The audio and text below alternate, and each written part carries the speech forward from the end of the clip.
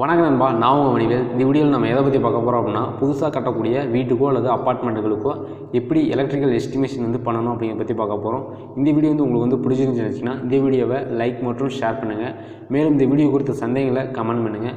நம்மளுடைய சேனலில் சப்ஸ்கிரைப் பண்ணாத நண்பர்கள் இருந்தீங்கன்னா உடனே சப்ஸ்கிரைப் பண்ணுங்கள். கூடவே வரக்கூடிய அந்த பெல் ஐக்கனை டச் பண்ணிட்டு ஆளுங்கிற ஆப்ஷனை செலக்ட் பண்ணுங்கள். அப்போ தான் நம்ம போடக்கூடிய ஒவ்வொரு எலக்ட்ரிக்கல் ரிலேட்டடான வீடியோஸும் உங்களுக்கு உடனுக்குடன் சேரும். சரி, வாங்க வீடியோக்குள்ளே போகலாம். ஒரு பில்டிங்க்கு நம்ம எலக்ட்ரிக்கல் எஸ்டிமேஷன் பண்ண போகிறோம் அப்படின்னா பேசிக்காக 8 பாயிண்ட்ஸ் தெரிஞ்சிருக்கணும். அது என்னென்னு பார்த்தீங்கன்னா, ஒன்று அந்த பில்டிங்கோட மெத்தடு தெரிஞ்சுக்கணும். 2 அந்த பில்டிங்கோட மெத்தடை பொறுத்து எந்த லொக்கேஷனில் எத்தனை எலக்ட்ரிக்கல் பாயிண்ட்ஸ் வருது அப்படிங்கிறது தெரிஞ்சிருக்கணும். 3 அந்த எலக்ட்ரிக்கல் பாயிண்ட்ஸை பொறுத்து நம்ம சிங்கிள் லைன் டயக்ராம் மற்றும் எலக்ட்ரிக்கல் வயரிங் டயக்ராம் ரெடி பண்ண தெரிஞ்சிருக்கணும். 4 அந்த பில்டிங்கோட டோட்டல் லோடு எவ்வளோ, அதே சமயம் ஒவ்வொரு ரூம்லேயும் எவ்வளோ லோடு கன்ஸ்ட்ரக்ஷன் ஆகுது அப்படிங்கிறது கால்குலேட் பண்ண தெரிஞ்சிருக்கணும். 5 நம்ம யூஸ் பண்ணக்கூடிய வயர் சைஸ் மற்றும் பைப்போட சைஸ் எந்த அளவில் நம்ம யூஸ் பண்ணணும் அப்படிங்கிறது தெரிஞ்சிருக்கணும். 6 நம்ம யூஸ் பண்ணக்கூடிய சுவிட்சோட ரேட்டிங் மற்றும் சுவிட்ச் பாக்ஸோட சைஸ் எந்த அளவில் இருக்கணும் அப்படிங்கிறது வாங்கி யூஸ் பண்ண தெரிஞ்சிருக்கணும். 7 நம்ம யூஸ் பண்ணக்கூடிய எம்சிபியோட ரேட்டிங் எந்த அளவில் இருக்கணும் அப்படிங்கிறது கால்குலேட் பண்ண தெரிஞ்சிருக்கணும். 8 இந்த பொருட்களை வச்சு நம்ம ஒர்க் பண்ணுறோம் அப்படின்னா இந்த பொருட்களோட ரேட் எவ்வளோ, அதே சமயம் நம்மளுடைய லேபர் சார்ஜ் எவ்வளோ அப்படிங்கிறது கால்குலேட் பண்ண தெரிஞ்சுக்கணும். இதெல்லாம் தெரிஞ்சால் மட்டும்தான் நம்ம எலக்ட்ரிக்கல் எஸ்டிமேஷன் பண்ண முடியும்.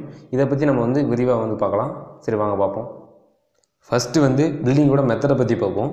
பில்டிங்கோட மெத்தடை பொறுத்த வரைக்கும் நம்ம ஒரு ஹவுஸுக்கு எலக்ட்ரிக்கல் ஒர்க் பண்ண போகிறோம் அப்படின்னா அது 2 BHK ரூமா அல்லது 3 BHK ஹவுஸ் அப்படிங்கிறது தெரிஞ்சிருக்கணும். அதாவது BHK அப்படிங்கிறது நம்ம பெட்ரூம், ஹால், கிச்சன் அப்படிங்கிறத நம்ம சுருக்கமாக BHK அப்படின்னு சொல்லுவோம். இப்போ நம்ம பில்டிங்கோட டயக்ராமை பொறுத்த வரைக்கும் சின்ன சைஸ் வீடோ அல்லது கடைகளுக்கு நம்ம வயரிங் செய்ய போகிறோம்னா எலக்ட்ரிக்கல் ஃபீல்டு தெரிஞ்ச ஒரு நபராக இருந்தாருன்னா அந்த ஸ்பாட்டில் அந்த வீட்டோட ஓனர் என்ன சொல்கிறாரோ அதுக்கேற்ற மாதிரி எலக்ட்ரிஷியன் அந்த ஒர்க்கை பண்ணி கொடுத்துட்டு போயிடுவாங்க. அதே சமயம் அந்த ஒர்க் அதாவது பெரிய சைஸ் அப்பார்ட்மெண்ட் அல்லது மால்களுக்கு நம்ம வயரிங் செய்ய போகிறோம் அப்படின்னா அந்த பில்டிங்கோட ஸ்ட்ரக்சர் அல்லது அந்த பில்டிங்கோட டயக்ராம் தெரிஞ்சிருந்தால் மட்டும்தான் அந்த பில்டிங்கில் எந்த லொக்கேஷனுக்கு எத்தனை எலக்ட்ரிக்கல் பாயிண்ட்ஸ் வரணும் அப்படிங்கிறது அவர் டிசைட் பண்ண முடியும். ஸோ நம்ம பில்டிங்கோட டயக்ராம் ரீட் பண்ண தெரிஞ்சிருக்கணும். அடுத்து நம்ம எலக்ட்ரிக்கல் பாயிண்ட்ஸை பற்றி பார்ப்போம். ஹவுஸ் வயரிங்கை பொறுத்த வரைக்கும் எலக்ட்ரிக்கல் பாயிண்ட்னா அப்படிங்கிறது நிறைய பேருக்கு தெரியாது. அதாவது ஒரு சில எலக்ட்ரிஷியன்ஸ் நான் இத்தனை பாயிண்ட்டுக்கு இவ்வளோ அமௌண்ட் வாங்குவேன் அப்படின்னு சொல்லுவாங்க. அது பிகினர் எலக்ட்ரிஷியன்ஸ் சுத்தமாகவே புரியாது. அதாவது எலக்ட்ரிக்கலை பொறுத்த வரைக்கும் பாயிண்ட் அப்படிங்கிறது ஒரு சுவிட்சில் இருந்து ஒரு லைட்டுக்கோ அல்லது ஒரு லோடுக்கோ நம்ம கனெக்ஷன் கொண்டு போகிறோம் அப்படின்னா அதுதான் நம்ம ஒரு பாயிண்ட் அப்படின்னு சொல்லுவோம். இப்போது நம்ம வேலை பார்க்க போகிற பில்டிங்கில் நம்ம எத்தனை எலக்ட்ரிக்கல் பாயிண்ட்ஸ் இருக்குது அப்படிங்கிறது கால்குலேட் பண்ண தெரிஞ்சிருக்கணும். அதே மாதிரி எலக்ட்ரிஷியன்ஸ் மினிமம் ஒரு பாயிண்ட்டுக்கு 90லேருந்து 180 வரைக்கும் வாங்குவாங்க. அதே சமயம் ஒரு சில எலக்ட்ரிஷியன்ஸ் ஸ்கொயர் ஃபீட்டுக்கு 3000லேருந்து 5000 வரைக்கும் வாங்குறவங்களும் இருக்காங்க. அதே சமயம் நீங்கள் எலக்ட்ரிஷியனாக இருந்தீங்கன்னா நீங்கள் எந்த மாதிரி வேலை எடுத்து செய்வீங்க, அதாவது ஸ்கொயர் ஃபீட் ரேட் கணக்கு வச்சு பேசுவீங்களா அல்லது பாயிண்ட் கணக்கு வச்சு பேசுவீங்களா அப்படின்னு கமெண்ட் பண்ணுங்கள். அடுத்து நம்ம சிங்கிள் லைன் டயக்ராம் அல்லது எலக்ட்ரிக்கல் வயரிங் டயக்ராமை பற்றி பார்ப்போம். சிங்கிள் லைன் டயக்ராமை பொறுத்த வரைக்கும் நம்ம யூஸ் பண்ணக்கூடிய லோடை பொறுத்து டிஸ்ட்ரிபியூஷன் போர்டில் இருந்து ஒவ்வொரு ரூமுகளுக்கும் தனித்தனி சர்க்யூட்டாக நம்ம பிரிச்சுக்கணும். அதாவது சுவிட்ச் போர்டிலிருந்து லோடுகளுக்கு போகக்கூடிய சர்க்யூட் தனியாகவும், டிஸ்ட்ரிபியூஷன் போர்டிலிருந்து சுவிட்ச் பாக்ஸுகளுக்கு போகக்கூடிய இன்கமிங் லைன்ஸ் தனியாக சர்க்யூட் ரெடி பண்ணி வச்சுக்கணும். இந்த 2 சர்க்யூட்டையும் நம்ம போட்டு கன்ஃபியூஸ் பண்ணிக்கக்கூடாது. அதே மாதிரி டிபி பாக்ஸில் சர்க்யூட்டை பிரித்து எப்படி எம்சிபி ரேட்டிங் செலக்ட் பண்ணுறதை பற்றின வீடியோ நம்ம ஏற்கனவே போட்டிருக்கோம். அதை செக் பண்ணி பாருங்கள். அதே சமயம் நம்ம சாதாரணமாக எந்த ஒரு சின்ன எலக்ட்ரிக்கல் ஒர்க் செஞ்சாலுமே அதுக்கு எலக்ட்ரிக்கல் டயக்ராம் ரெடி பண்ணிட்டோம்னா நம்ம வேலை பார்த்துட்டு வெளியே போனாலும் எந்த ஒரு புது எலக்ட்ரிஷியன் அந்த ஃபீல்டில் ஃபால்ட் அட்டன் பண்ணுறாருன்னா அவருக்கு ரொம்பவே ஈஸியாக இருக்கும். அது சின்ன சின்ன ஹவுஸ் வயரிங் ஒர்க்காக இருந்தாலும் சரி அல்லது இண்டஸ்ட்ரியில் வயரிங் பண்ணக்கூடிய பேனல் ஒர்க்காக இருந்தாலும் சரி. அதாவது சிம்பிளாக சொல்லணும்னா சாதாரணமாக ஒரு டியூவல் ஸ்டார்டர் வாங்கினாலும் அதில் அந்த ஸ்டார்டரோட வயரிங் டயக்ராம் அந்த கம்பெனி பிராண்ட் கொடுத்துருப்பாங்க. அது மாதிரி தான் நம்ம வேலை செய்யக்கூடிய பில்டிங்கோட ரூம்ஸை பொறுத்து எந்த சுவிட்ச் பாக்ஸ்லேருந்து எந்த லைட்டுக்கோ அல்லது லோடுகளுக்கு கனெக்ஷன் போகுது அப்படிங்கிறது நம்ம டயக்ராம் ஏற்கனவே ரெடி பண்ணி வச்சிட்டோம் அப்படின்னா நம்ம வேலை பார்க்குறது ரொம்பவே ஈஸியாகிடும். எந்த ஒரு இடத்துலையும் நம்ம யோசித்து வேலை செய்யணும் அப்படிங்கிறது தேவையில்லை. அதே மாதிரி பசுமை வீடு மாதிரியான சின்ன வீடுகளுக்கு எலக்ட்ரிஷியன் வயரிங் ஒர்க் செய்கிறாங்க அப்படின்னா அந்த இடத்துல அந்த ஓனர் என்ன சொல்கிறாரோ அதுக்கேற்ற மாதிரி நம்ம ரெடி பண்ணிட்டு போயிடுவாங்க. அதுக்கு எலக்ட்ரிக்கல் டயக்ராம் ரெடி பண்ண மாட்டாங்க. அடுத்து லோடு கால்குலேஷனை பற்றி பார்ப்போம். பொதுவாக நம்ம யூஸ் பண்ணக்கூடிய எலக்ட்ரிக்கல் பொருட்களோட பவரை வந்து கால்குலேட் பண்ண தெரிஞ்சால் மட்டும்தான் அந்த பொருள் இருக்கக்கூடிய ஆம்ஸை பொறுத்து எம்சிபி ரேட்டிங்கோ அல்லது சுவிட்சோட ஆம்ஸ் ரேட்டிங்கோ நம்ம வந்து செலக்ட் பண்ணி வாங்கி யூஸ் பண்ண முடியும்.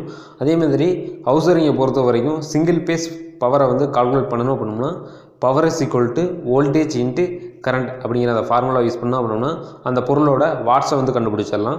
அதே சமயம் அந்த பொருள் எடுக்கக்கூடிய ஆம்ஸை வந்து கண்டுபிடிக்கணும் அப்படின்னு நினச்சிங்கன்னா current is equal to power divided by voltage அப்படிங்கிற ஃபார்முலா யூஸ் பண்ணோம் அப்படின்னா அந்த பொருளோட ஆம்ஸை வந்து கண்டுபிடிச்சிடலாம். சாதாரணமாக நம்ம வந்து 40 வாட்ஸ் எல்இடி லைட் எடுக்கக்கூடிய ஆம்ஸை எப்படி வந்து கண்டுபிடிக்கணும் அப்படின்னா 40 வாட்ஸ் டிவைடட் பை 230 வோல்ட் அப்படின்னு நம்ம வந்து போட்டால் பண்ணோம்னா அது இருக்கக்கூடிய ஆம்ஸ் வந்து தெளிவாக வந்து தெரிஞ்சிடும். இப்போது நம்ம வீட்டில் யூஸ் பண்ணக்கூடிய எலக்ட்ரிக்கல் அப்ளையன்சஸோட வாட்ஸை பொறுத்து அது எடுக்கக்கூடிய ஆம்ஸை வந்து நம்ம வந்து உங்களுக்கு வந்து சொல்கிறேன், அதை பார்த்துக்குங்க. இப்போ வந்து 60 வாட்ஸ் சீலிங் ஃபேன் வந்து 0.2 ஆம்ஸ் வந்து எடுக்கும். அதே சமயம் 40 வாட்ஸ் லேம்போ அல்லது டியூப்லைட் வந்து 0.1 ஆம்ஸ் தான் வந்து கன்சூம்ஷன் ஆகும். அதே சமயம் 400 வாட்ஸ் எல்இடி டிவி வந்து 1.7 ஆம்ஸ் வந்து எடுக்கக்கூடியதாக இருக்கும். இது மட்டும் இல்லாமல் 400 வாட்ஸ் கிரைண்டர் வந்து 1.7 ஆம்ஸ் வந்து எடுக்கும். அதே மாதிரி 1 டன் ஏசி வந்து 4 ஆம்ஸ் வந்து லோடு எடுக்கும். இது மட்டும் இல்லாமல் வாஷிங் மிஷின் வந்து 1400 வாட்ஸாக இருந்துச்சுன்னா அது வந்து 6 ஆம்ஸ் லோடு வந்து எடுக்கும். அதே மாதிரி கிச்சனில் யூஸ் பண்ணக்கூடிய வாட்டர் ஹீட்டர் வந்து 1.5 டன்னாக இருந்துச்சுன்னா அது வந்து 6 ஆம்ஸ் வந்து லோடு எடுக்கக்கூடியதாக இருக்கும். அதே சமயம் எலக்ட்ரிசிட்டி கன்சம்ஷன் யூனிட்டை வந்து கிலோவாட் ஹவரில் வந்து மெஷர் பண்ணுவாங்க. இப்போ 1 கிலோவாட்ஸ் அப்படிங்கிறது வந்து 1000 வாட்ஸ் வந்து சேர்ந்ததாகும். ஆக ஒரு எலக்ட்ரிக்கல் அப்ளையன்ஸ் வந்து 1 மணி நேரத்தில் 1000 வாட் வந்து எடுத்துச்சு அப்படின்னா அதை வந்து 1 கிலோவாட் ஹவர்னு சொல்லக்கூடிய ஒரு யூனிட் வந்து கன்சம்ஷன் ஆகும். இப்போது இதற்கு அடுத்து நம்ம யூஸ் பண்ணக்கூடிய வயர் சைஸ் மற்றும் பைப் சைஸை வந்து எப்படி செலக்ட் பண்ணணும் அப்படிங்கிறத பற்றி பார்ப்போம். ஒரு பில்டிங்கில் நம்ம வந்து வயரிங் பண்ண போகிறோம்னா பொதுவாக ரூஃபில் எவ்வளோ வந்து பைப் போடணும் அண்ட் செவுத்தில் எவ்வளோ வந்து பைப் போடணும் அப்படிங்கிறத வந்து அப்ராக்சிமேட்டாக கால்குலேட் பண்ண தெரிஞ்சிருக்கணும். பெரும்பாலும் சர்க்யூட் வந்து அதிகமாக இருந்தால் 1 இன்ச் பிவிசி பைப், அதாவது 25 mm பிவிசி பைப் வந்து யூஸ் பண்ணுவாங்க. அதே சமயம் சர்க்யூட் வந்து கம்மியாக இருந்துச்சுன்னா 3/4 இன்ச் பிவிசி பைப் வந்து யூஸ் பண்ணிக்குவாங்க. அதே மாதிரி ரூஃபில் போடக்கூடிய பிவிசி பைப் வந்து கொஞ்சம் நல்ல குவாலிட்டியாக இருக்கணும். ஏன்னா காங்கிரீட் போடுறப்போ பிவிசி பைப் வந்து டேமேஜ் ஆகாத அளவுக்கு கொஞ்சம் திக்னஸாக இருக்கணும். அதே சமயம் பைப்பு வந்து கொஞ்சம் ஃப்ளெக்சிபிள் தன்மையுடையதாகவும் இருக்கணும். அதே மாதிரி ஹவுஸ் ஒயரிங்கு எப்படி வயர்ஸ் வந்து செலக்ட் பண்ணுறது அப்படிங்கிற பற்றின வீடியோ நம்ம வந்து ஆல்ரெடி நம்ம சேனலில் போட்டிருக்கோம். அந்த வீடியோவை பார்க்காத நண்பர்கள் வந்து அந்த வீடியோவை பார்த்து கொஞ்சம் தெரிஞ்சுக்கோங்க. இப்போது ஹவுஸ் ஒயரிங்கில் வயர் சைஸை எப்படி வந்து செலக்ட் பண்ணணும் அப்படிங்கிறத வந்து சிம்பிளாக சொல்லணும் அப்படின்னா 9 watts LED லைட்லேருந்து 36 watts LED light வரைக்கும் நம்ம வந்து 1 ஸ்கொயர் வயர் வந்து யூஸ் பண்ணிக்கலாம். அதாவது இந்த லோடுகளுக்கு வந்து 0.5 ஸ்கொயர் வயரே வந்து போதுமானதான். ஏன்னா இது வந்து 4 ஆம்ஸ் வரைக்கும் லோடு தாங்கக்கூடியதாக இருக்கும். ஆனால் நம்ம வந்து ஒன்ஸ் தான் நம்ம வந்து வயரை வந்து லேயிங் பண்ணக்கூடியதாக இருக்கும். ஸோ அதுக்காக நம்ம வந்து 1 ஸ்கொயர் வந்து யூஸ் பண்ணுறது வந்து ரொம்பவும் தப்பு இல்லை. அதே மாதிரி 60 வாட்ஸ் சீலிங் ஃபேன்களுக்கு வந்து 1 ஸ்கொயர் வயர் வந்து யூஸ் பண்ணிக்கலாம். அதே மாதிரி கிரைண்டர், மிக்சி, அயன் பாக்ஸ் இது மாதிரியான லோடுகளுக்கு வந்து 1.5 square வயரும், water heater, 1 ton AC and 1.5 ton AC இது மாதிரியான லோடுகளுக்கு வந்து 4 ஸ்கொயர் வந்து 6 ஸ்கொயர் வரைக்கும் வயரை வந்து யூஸ் பண்ணிக்கிறது ரொம்பவே நல்லது தான். இப்போது வயர்ஸோட கரண்ட் ரேட்டிங்கை பொறுத்து அது எடுக்கக்கூடிய ஆம்ஸ் எவ்வளோ அப்படிங்கிறத பற்றி பார்ப்போம். இப்போ வந்து 0.5 ஸ்கொயர் வயர் வந்து 4 ஆம்ஸ் வரைக்கும் லோடு தாங்கக்கூடியதாக இருக்கும். 1 ஸ்கொயர் வயர் வந்து 12 ஆம்ஸ் வரைக்கும் லோடு தாங்கக்கூடியதாக இருக்கும். 1.5 ஸ்கொயர் வயர் வந்து 15 ஆம்ஸ் வரைக்கும் லோடு தாங்கக்கூடியதாக இருக்கும். அதே சமயம் 2.5 ஸ்கொயர் வயர் வந்து 20 ஆம்ஸ் வரைக்கும் லோடு தாங்கக்கூடியதாக இருக்கும். 4 ஸ்கொயர் வயர் வந்து 27 ஆம்ஸ் வரைக்கும், 6 ஸ்கொயர் வயர் வந்து 31 ஆம்ஸ் வரைக்கும் லோடு தாங்கக்கூடியதாக இருக்கும். இது மட்டும் இல்லாமல் 10 ஸ்கொயர் வயர் வந்து 42 ஆம்ஸ் வரைக்கும் லோடு தாங்கக்கூடியதாக இருக்கும். ஆனால் ஹவுஸ் ஒயரிங்கை பொறுத்த வரைக்கும் நம்ம வந்து 6 ஸ்கொயர் வயர் வரைக்கும் தான் யூஸ் பண்ணுவாங்க. இதற்கடுத்து நம்ம வந்து சுவிட்ச் மற்றும் சுவிட்ச் பாக்ஸோட சைஸை வந்து எப்படி செலக்ட் பண்ணுறது அப்படிங்கிறத பற்றி பார்ப்போம். இப்போது சுவிட்ச் பாக்ஸோட சைஸை வந்து எப்படி செலக்ட் பண்ணணும் அப்படின்னா ஒரு ரூமில் எத்தனை லைட் மற்றும் ஃபேன் வந்து இருக்குது அப்படிங்கிறது கால்குலேட் பண்ணிட்டு அதுக்கேற்ற மாதிரி எத்தனை சுவிட்ச் மற்றும் ரெகுலேட்டர் வரும் அப்படிங்கிறத வந்து பார்த்துட்டு அதுக்கேற்ற மாதிரி தான் சுவிட்ச் பாக்ஸோட சைஸை வந்து செலக்ட் பண்ணுவாங்க. இப்போ நார்மலாக ஒரு 4x4 சுவிட்ச் பாக்ஸில் நார்மல் சீட்டை வந்து யூஸ் பண்ணுறாங்க அப்படின்னா 2 சுவிட்ச் வந்து ஃபிக்ஸ் பண்ணிக்கலாம். அதே சமயம் மாடுலர் கவர் வந்து யூஸ் பண்ணுறாங்க அப்படின்னா ஒரு சுவிட்ச் தான் வந்து யூஸ் பண்ண முடியும். அதே மாதிரி 6x4 பாக்ஸில் வந்து 4 சுவிட்ச் வந்து யூஸ் பண்ணிக்கலாம். 8x4 பாக்ஸில் வந்து 6 சுவிட்ச் வந்து யூஸ் பண்ணிக்கலாம். இது மட்டும் இல்லாமல் 10x4 பாக்ஸில் வந்து 8 சுவிட்சும், 12x4 பாக்ஸில் வந்து 10 சுவிட்ச் வந்து யூஸ் பண்ணிக்குவாங்க. அதே சமயம் 2 சுவிட்ச் யூஸ் பண்ணக்கூடிய ஒரு இடத்துல வந்து ஒரு சாக்கெட்டை வந்து ஃபிக்ஸ் பண்ணிக்கலாம். அதே மாதிரி சுவிட்சோட ஆம்பியர் ரேட்டிங் வந்து லோடை பொறுத்து வந்து செலக்ட் பண்ணுவாங்க. அதாவது லைட் மற்றும் ஃபேன் சுவிட்சுகளுக்கு வந்து 6 arms, 230 வோல்ட்டும், mixie, grinder, iron box இது மாதிரியான லோடுகளுக்கு வந்து 15 ஆம்ஸ் 230 வோல்ட் சுவிட்ச் வந்து யூஸ் பண்ணுவாங்க. இதுக்கு அடுத்து வந்து எம்சிபியோட ரேட்டிங் வந்து எப்படி சூஸ் பண்ணுறது அப்படின்னு பற்றி பார்ப்போம். எம்சிபி ரேட்டிங்கை வந்து எப்படி செலக்ட் பண்ணணும்னா நம்ம யூஸ் பண்ணக்கூடிய எலக்ட்ரிக்கல் அப்ளையன்ஸோட லோடை பொறுத்து தான் நம்ம வந்து செலக்ட் பண்ணுவோம். ஏன்னா எல்லா டைப்லையுமே வந்து லோடை பொறுத்து தான் செலக்ட் பண்ணணும் அப்படின்னு சொல்கிறானே அப்படின்னு பார்த்தீங்கன்னா அதுதான் உண்மையும் கூட. எலக்ட்ரிக்கலை பொறுத்த வரைக்கும் லோடை வச்சு தான் நம்ம வந்து வயர் சைஸ் மற்றும் சுவிட்சோட ரேட்டிங் அண்ட் எம்சிபி ரேட்டிங் வந்து செலக்ட் பண்ணுவோம். அதே மாதிரி ஹவுஸ் ஒயரிங்க்கு எப்படி எம்சிபி ரேட்டிங்கை வந்து செலக்ட் பண்ணணும் அப்படிங்கிறத பற்றின வீடியோ நம்ம வந்து ஆல்ரெடி நம்ம சேனலில் போட்டிருக்கோம். அந்த வீடியோவை பார்த்துட்டு உங்களுடைய கருத்துக்களை வந்து கமெண்ட் பண்ணுங்கள். நார்மலாக ஹவுஸ் ஒயரிங் வந்து 40 ஆம்ஸ் எம்சிபிக்குள்ளே தான் வந்து யூஸ் பண்ணுவாங்க.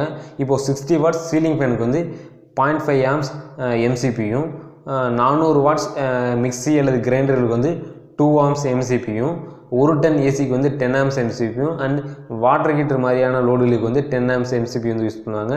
அண்ட் தென் 1.5 டன் ஏசிக்கு வந்து 16 ஆம்ஸ் எம்சிபி வந்து யூஸ் பண்ணுவாங்க.